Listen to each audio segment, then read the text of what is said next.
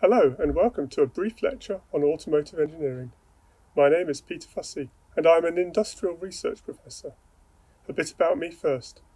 I'm an industrial professor because I work both here at the University of Sussex and also as a technical specialist in the engineering firm Ricardo, where I develop control systems or computers in cars and trucks for manufacturers across the world.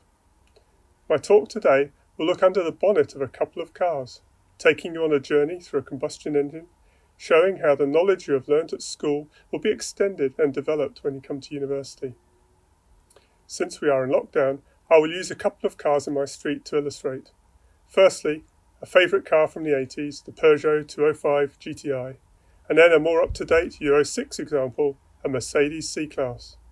And, since it's difficult to look under the bonnet of an electric car, we'll finish with a car from the future, our own electric racing car. Let's begin with the Peugeot 205.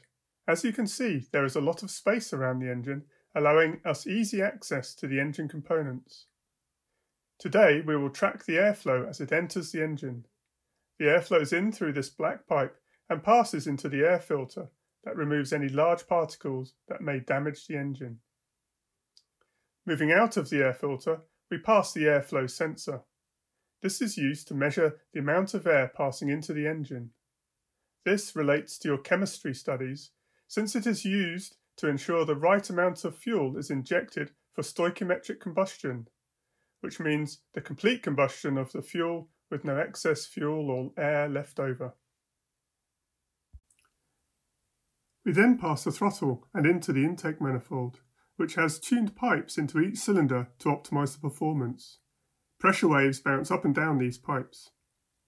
The trick here is to get the high pressure to coincide with the valve opening so more air is pushed into the cylinder.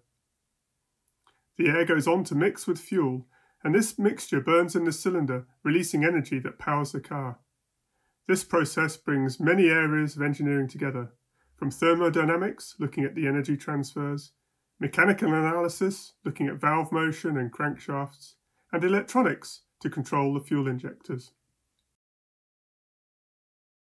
Moving on to a more modern Euro 6 engine, which brings reduced emissions and improved fuel economy, we find that when we open the bonnet, it is difficult to see what is going on, because of a large cover. These covers are used to keep the engine quiet.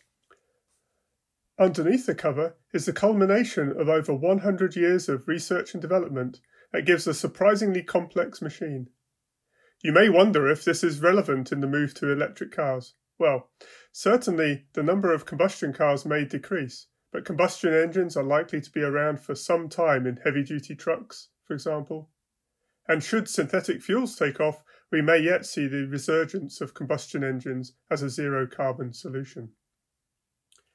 As for the Peugeot 205, the air enters through an intake pipe. The duct goes into the air filter box, which is now plastic. This allows more complex shapes to be designed, which is important here as there isn't much space under this bonnet. As engineers, we are responsible for selecting the best materials for the job.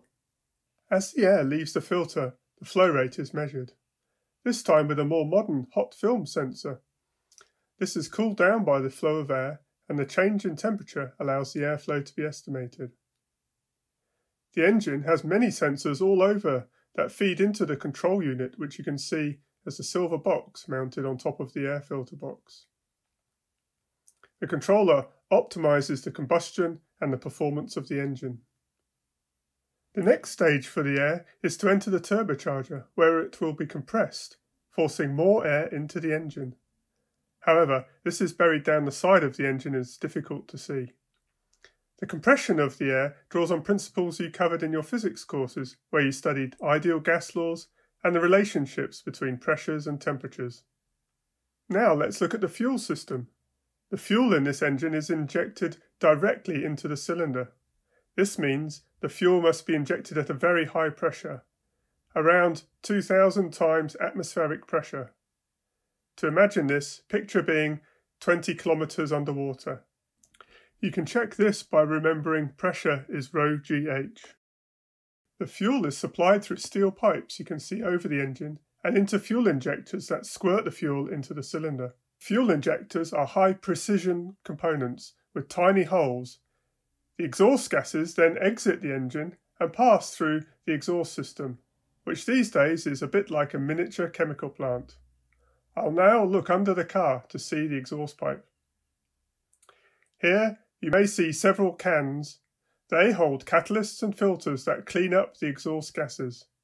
With a Euro 6 car, it is also common to have an SCR, or selective catalytic reducer, that uses urea to reduce the NOx emissions to nitrogen, again drawing on your chemistry knowledge.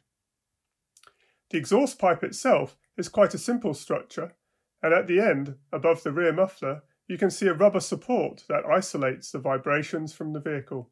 This will be designed by extending your studies from a mass on a spring. We'll now finish with a brief look at our electric Formula Student car. In this project, we are designing and building a high-power electric racing car. The students here develop their skills in electrical circuits, mechanical design, thermal management, vehicle engineering, safety, and many more topics that are in high demand across the industry.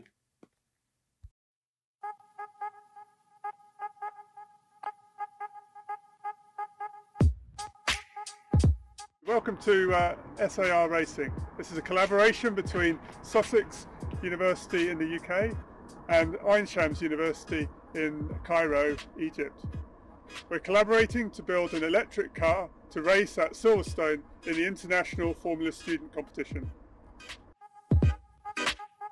The unique thing about SAR is that we are the only inter-university team doing a joint venture between Sussex University and Ain Shams University in Egypt.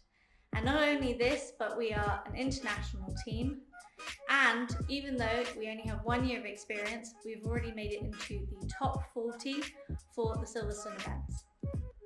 Here at SAR Electric, we feel that electric cars play a huge role in the future of transportation. With the ban on diesel and petrol coming in the next few decades, we feel that research will be needed to extend the technology.